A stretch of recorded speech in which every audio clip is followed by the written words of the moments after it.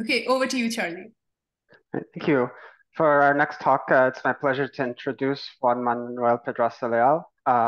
Juan, please tell us about your living history. Thank you. First of all, thank you for inviting me. I think this is a great idea, and it's great that people, can see other people's paths and not the idealized path that you sort of imagine when you start. I thought a lot about what the points I wanted to make were, but I figured, people on this series have made them more eloquently than I ever could. So I'm just going to sort of quickly tell you my random walk along science and make some comments along the way. So first of all, I'm from Colombia, so this country right here. And Colombia doesn't have very many scientists and even fewer physicists. So when I initially told my father that I wanted to be a physicist, what his reaction was, well, are you going to be a high school teacher? You're gonna starve. And he's an engineer. So I said, well, okay, I'll do physics and engineering. He's a civil engineer. So I said, I'll do civil engineering too, just so I don't starve later. And I started doing that, but along the way, I realized engineering really wasn't my thing. And I started taking maths classes just because some of my friends were mathematicians and I like that too. So I ended up doing a double undergrad on maths and physics. But funnily, like Suraj said, my initial decision before going in was between literature and physics. But I naively thought, well, if when I'm 40, I want to switch to literature from physics, is easier than the other way around. But now I realize it isn't, but I'm not unhappy with my choice. And what I realized later is that I was incredibly lucky because I grew up in a place that looks like this. Most people imagine Colombia looks like a jungle. But my weekends were in a place that looks like this, in the foothills of the Andes, where it meets the Amazon. So I had the whole experience of living in South America, but I had all the advantages of living in a modern big city. And I went to the German school, which was excellent academically because it was supported by the German government and it had to uh, comply with the standards of the German government and the Colombian government. So it was amazing. And I tried to look for old pictures because I thought some of the talks that I liked used mostly old pictures to illustrate their things. And the only one I found was this, which is what was from a theater play, The Physicists by Durermatt.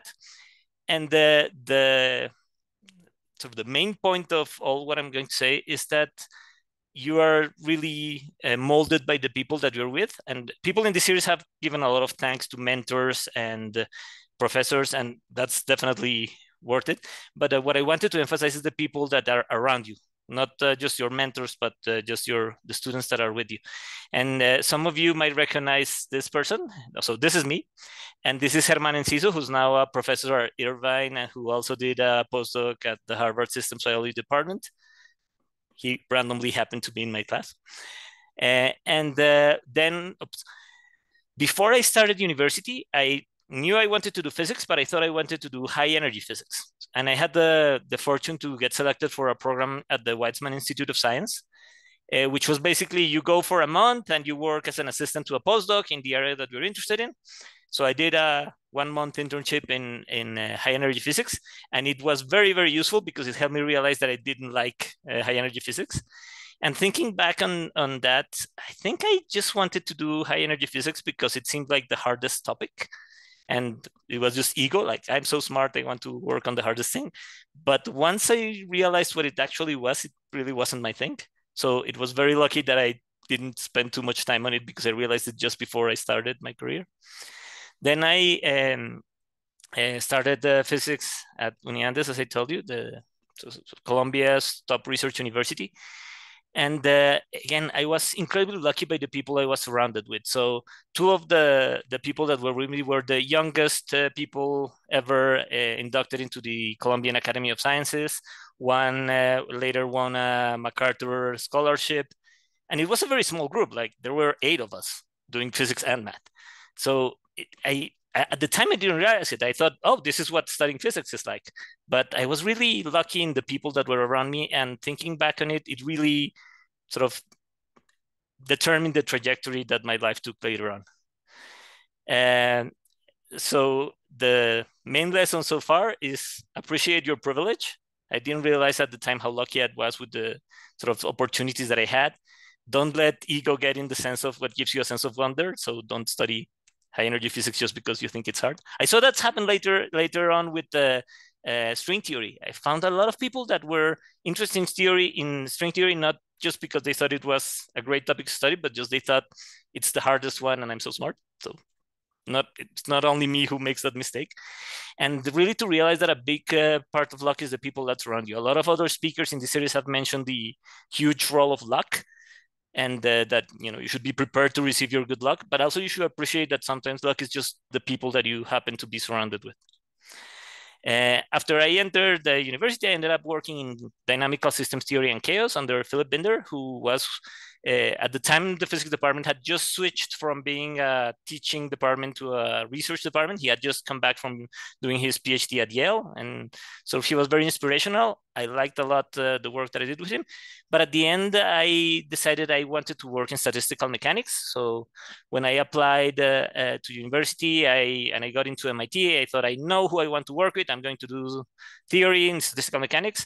And when I got there, the professor that I wanted to work with had just retired, gone back to Turkey. So I got there and I had to figure out what I wanted to do. I had absolutely no idea. I had never had any interest in biology. But then I ran into a group of people, the Van Oudenarden lab at MIT, and they just were so much fun. They were just a really fun group of people, a bunch of physicists who didn't really know any biology, but thought the questions were interesting and were willing to sort of randomly try it. And you might recognize some of these people, like Bhattacharjee is now a professor at Yale. Arpita has spoken in this series. Mukund Tatai has spoken on the PB series as well. But it was really a decision made on just liking the people and figuring if I'm going to spend every waking moment for the next 5 years in a lab, I better like the people in that lab. And it ended up being the best decision of my life. I love the topic. I found it really interesting, but it was a leap of faith because I really had zero knowledge of biology. I remember the first group meeting that I went to. I don't remember what I asked, but I remember the answer was no, because DNA is a double helix. And I was okay. So this gives you an idea of how little I knew. But really, even if it hadn't worked out on the topic that I ended up really liking, just the experience of being with people that are supportive and that you enjoy talking about science and enjoy spending the time in the lab with is really the best thing you can do to further your career in science and to enjoy it, which is even more important. And also, and here I worked in noise engine networks, but under the wonderful tutelage of Alex van Oudenarden, who had just started like 6 months before as a professor, as the first biophysics professor at MIT. And I want to tell another little story. I had a crazy motorcycle accident like 2 years into my PhD. I was run over by a car and dragged for a while. So I spent months in a hospital on that. And when I came back to MIT, I had just started doing some experiments on my main project. And first, everyone was wonderful about visiting me and helping me and all that. But Alex he's a guy I will always admire for this. He sort of rearranged his schedule so that he could do my experiments because my hands were screwed up from my accident. So for 6 months, I spent like 3 months in the hospital, and the other 3 months I was in the lab, sort of watching him do my experiments because I couldn't. So it was really a decision of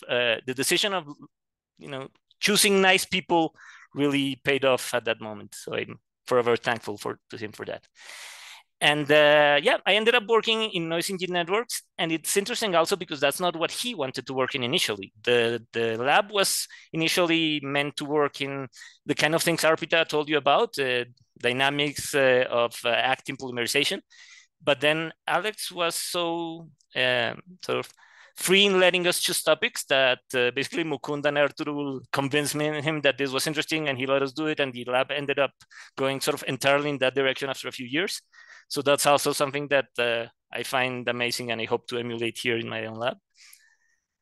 Later on, I went to the Paulson lab, and that was also kind of random because I thought I wanted to do my postdoc in Europe. So I met Johan Paulson through Mukund at a conference in Baltimore when I was still in the hospital. So I went all, bandages everywhere. My first outing to the hospital was to a conference, and then Mukund introduced me to Johan. And later we met again at a conference in Israel, and he said, yeah, sure, why don't you come work with me? I hadn't even applied. I had just started thinking applying, but she said, yeah, I know what you're doing. It's great. Let's work together. But I'm moving away from Cambridge. I'm going to Harvard. And if I had said I'm going to, I don't know, Illinois or LA, I probably would have thought, no, I really want to live in Europe. But since I was already in Boston, all my friends were there. I said, okay, what the hell, let's go to Harvard. And again, it worked wonderful. But in this case, it was funny because the lab was also just starting. I had learned from Alex that it was a great idea to go with a young professor. And that's a point that other people in this series have made, that it's very different to work in a lab that is well established, where you are sure to publish, but you will see the professor once a year, versus a newly established lab where you'll work with the professor every day. You'll probably have a lot less support. You run the risk of him not getting tenure. But it really worked out for me with Alex, so I went the same route. Let's go with this young professor who's trying to do something new and see how it works out. It implies a lot of buying equipment and all that, but it's still a good investment. And in this case, it wasn't so much that it was a nice group of people, because when I joined the lab, it was just me and Dan Hu. But Alex had Johan had the explicit policy of choosing nice people, not only great people. So that was part of the interview process, was the science and how good they were. But another part was talking to us afterwards and saying, okay, do you guys get a good vibe? Do you think you could work with this guy?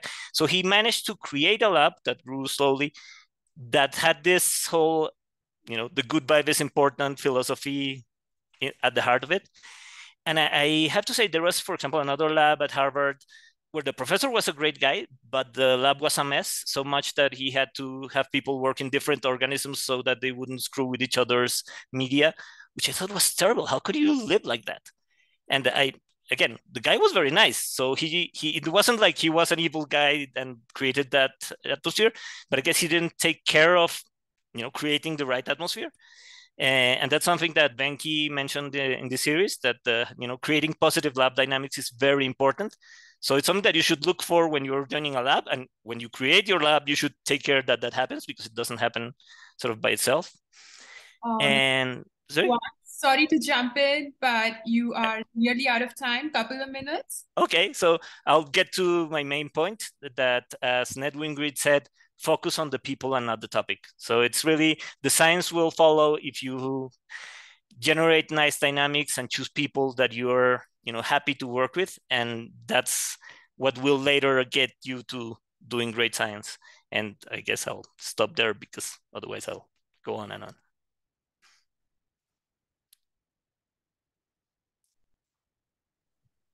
Great, thank you very much.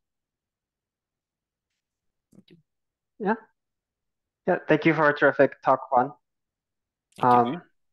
Yeah, and I guess I have a question to follow up on this. You touched upon choosing to be around the right people, nice people, and also choosing the topic that you work on based on what gives you that sense of wonder, not what you think you should be working on. I think both of these can be difficult advice for young people to follow. So how do you encourage them to do this? Well, you can never, know the lab atmosphere before you join, and often you join just, by papers and a small interview. But it's really worth if you, take the time to talk to all the people in a lab, not just the PI before you join a lab. That's sort of good practice for getting that, for choosing nice people. But also, and asking not only what are you working on, but how is the lab atmosphere? It's something that you can actually ask, and people will tell you in general, or at least they'll be evasive and you'll know it's not that great.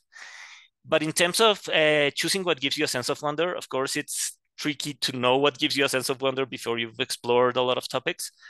But I think the other side is easier. If you think you want to do something because it's something that, it's very productive, or you're more likely to get a paper, or it's a topic that people say is cool, it's rather easy to, if you really look inside yourself, to know that you're not doing that for the right reasons, because when you really have wonder for what you're doing, it happens by itself, and you really notice it, and you find yourself spending long nights doing something that you don't know if it's going to be productive or not. So I think it's just taking the time to check yourself that will tell you if you're doing it or not. Yeah, great. Thank you. And thank you again for a fantastic talk. I'm applauding on behalf of the audience.